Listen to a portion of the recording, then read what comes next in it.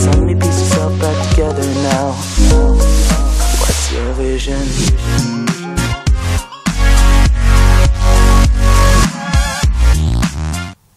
Hello there and welcome to episode 9 of Blyth, Spartans, Rags to Riches, and we're going to get into this very quickly and recap the games we've played since the Stalybridge livecom that we played with you in the last episode.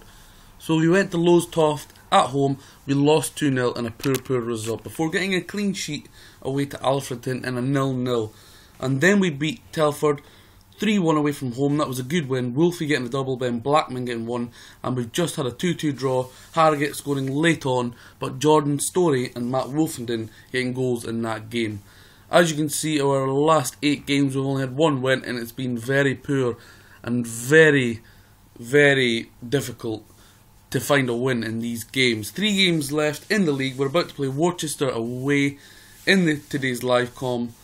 And we've got 3 games left in total. Solihull, Moors and Matlock away to play next. We're at the business end of the season. It's all kicking off now and it's very tight. So here is the current league table, and as you can see we've slipped out of the playoffs in 39 games played, 18 wins, 6 draws, but too many losses, in particular the last 2 months. 15 in total, 60 goals scored and a mammoth 62 conceded, which is the 3rd worst in the league.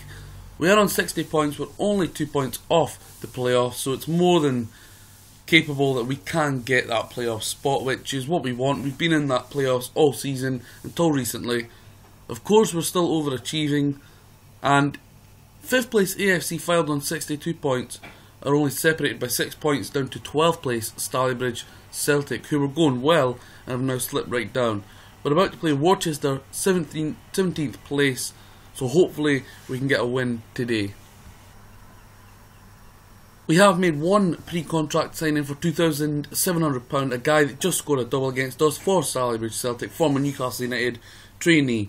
He's got 18 goals and 39 appearances so far for Stalybridge. He's 19 years old, a striker, and someone who has the attributes to do really well at this level. Luke Charman, 12 finishing, Flair 14, 11 for leadership off the ball and work rate, 15 teamwork, 12 acceleration, 11 strength and 13 natural fitness. He looks like being used by a human. He could be an absolute boss of a player at this level. He will join the club in the summer.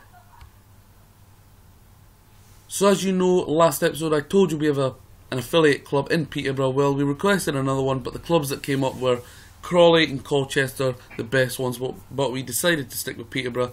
And I know I haven't taken any loan players yet, but there's none been that convincing that they can get in my first team, to be honest. A lot of them have been their youth players, and some of them just can't cut it. But if one does come up that we can get on loan from Peterborough, we will take them and look to exploit that affiliate loan link that we have. So here is today's squad. Now, a few of them are lacking fitness because we have had injuries, and some have not played much recently and have had to come into the squad. So we go with McHugh, Turner, Roberts, Nurse, Parker, Watson, Story, Richardson, Blackman, Hackney, Wolfenden and Maguire. On the bench, Hutchison, Nicholson, Hawkins, Blackburn and Swan. The guys have been briefed and it's time for kick-off. A big match. It's kind of strange not being in the playoffs and being settled. The last 2 months have really killed us. Hooper, Hart, Jackman, Hooper, Jackman, Yeoman, Vincent, and Worcester could have been ahead after 35 seconds there. And a good save, but worrying signs after less than 1 minute into the game. We've got a few key injuries, including Stephen Turnbull and Robert Dale, who both would be starting and regulars in my squad, both vastly experienced. Yeoman, and that was a great chance from the opposition there. That should have been 1-0. Only 7 minutes into the game, Vincent, Schofield, Hooper, Hart on the left hand side. Hooper, plenty of space, Jackman, and puts it over. 3 good chances here for Worcester.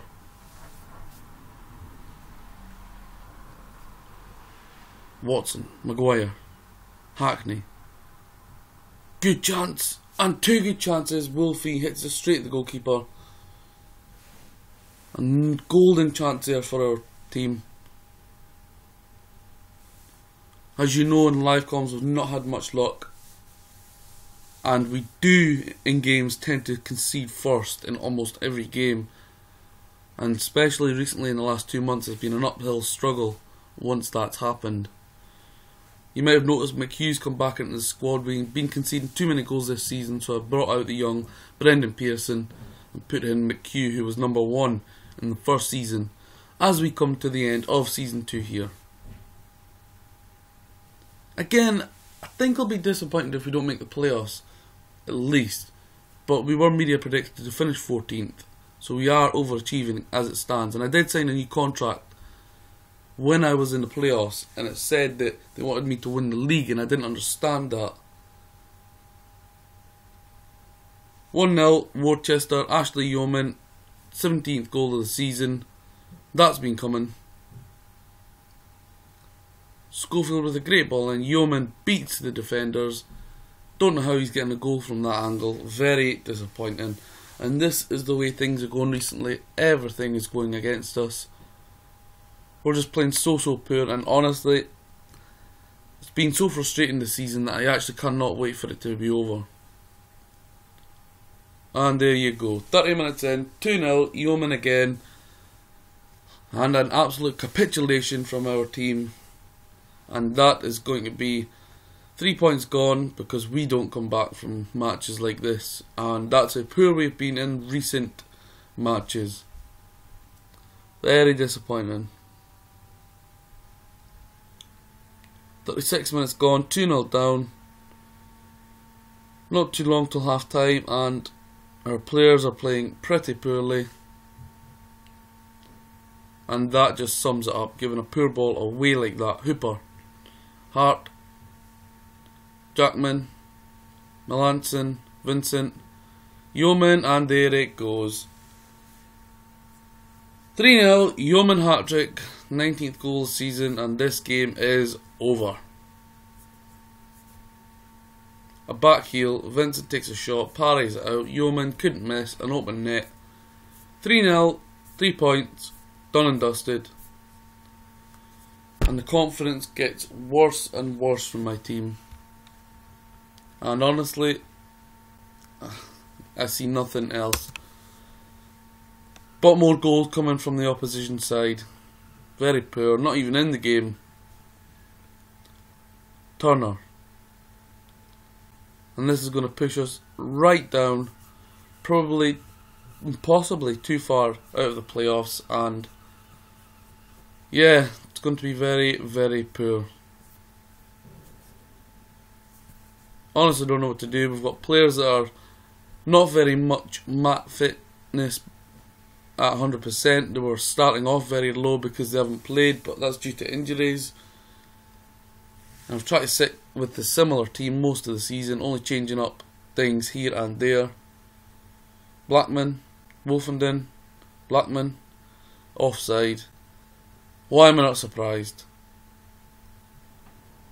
63 minutes gone here.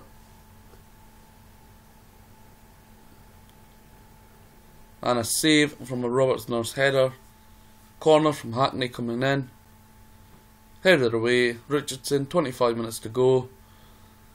Hopefully this misery can be over soon. I much expected this. As you've seen, our luck's not very good in live comms. But we have been absolutely dreadful the last couple of months. Barely picking up a victory. Hooper puts it wide. And our players are just exhausted and knackered. McCann, Melanson, Yeoman, Vincent, down the right hand side.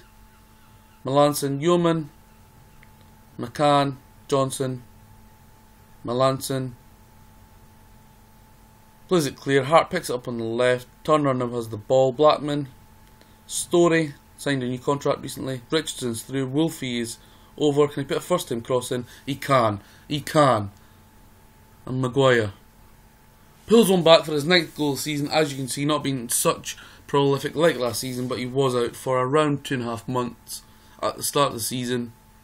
Good cross, good goal, decent finish, but a little too late, unfortunately for us. I went overload, nothing to lose here, nothing expected from this match now. Into the 85th minute, and not one player has got a 6.9 as it stands in this game. That says its own story. Hooper, 4-1, great cross. James Hooper, third goal of the season in the 90th minute, and that just about kills us off.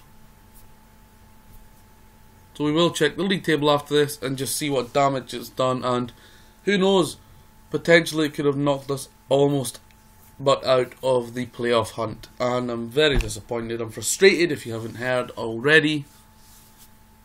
And there it goes. Worcester 4, Blyth Spartans 1. Dreadful viewing for you, dreadful viewing for me.